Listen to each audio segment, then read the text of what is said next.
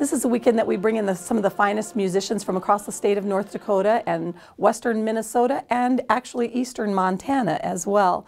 Dr. Popejoy, Dr. Bronfman drive around the state of North Dakota in the month of October and audition students who would like to audition for these honor groups. 1, 3, and yeah. We'll perform the music that we're doing, 5 or 6 pieces, from memory.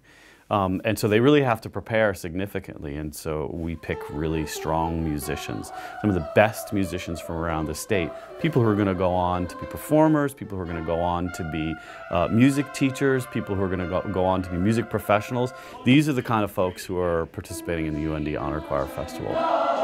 We rehearse 6, 7 hours on Friday and 7 or 8 hours on Saturday. And then on Sunday we have another rehearsal, and then we do the performance at the Chester Fritz Auditorium.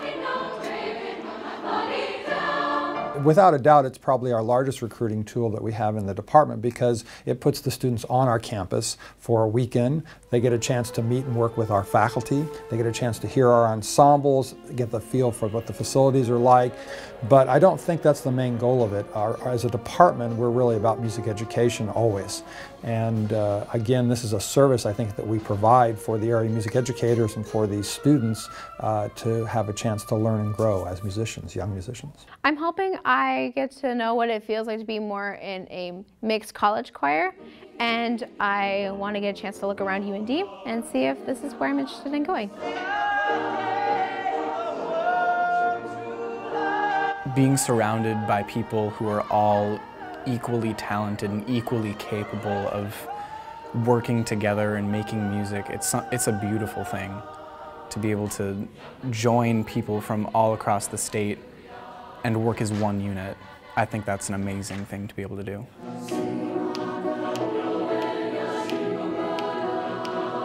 Such a feeling of accomplishment, such a hard work to get it, and have such a great output of what you worked into it. And it's really just a great feeling.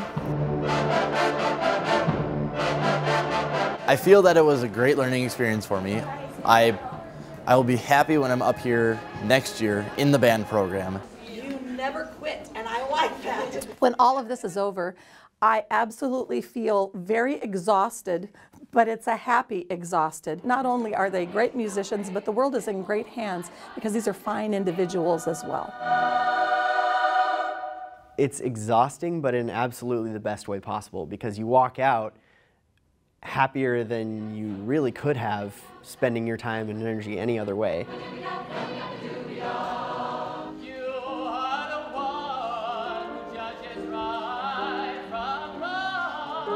I'm relieved that it's over, but I'm sad that it's over too. I mean, it's a blast.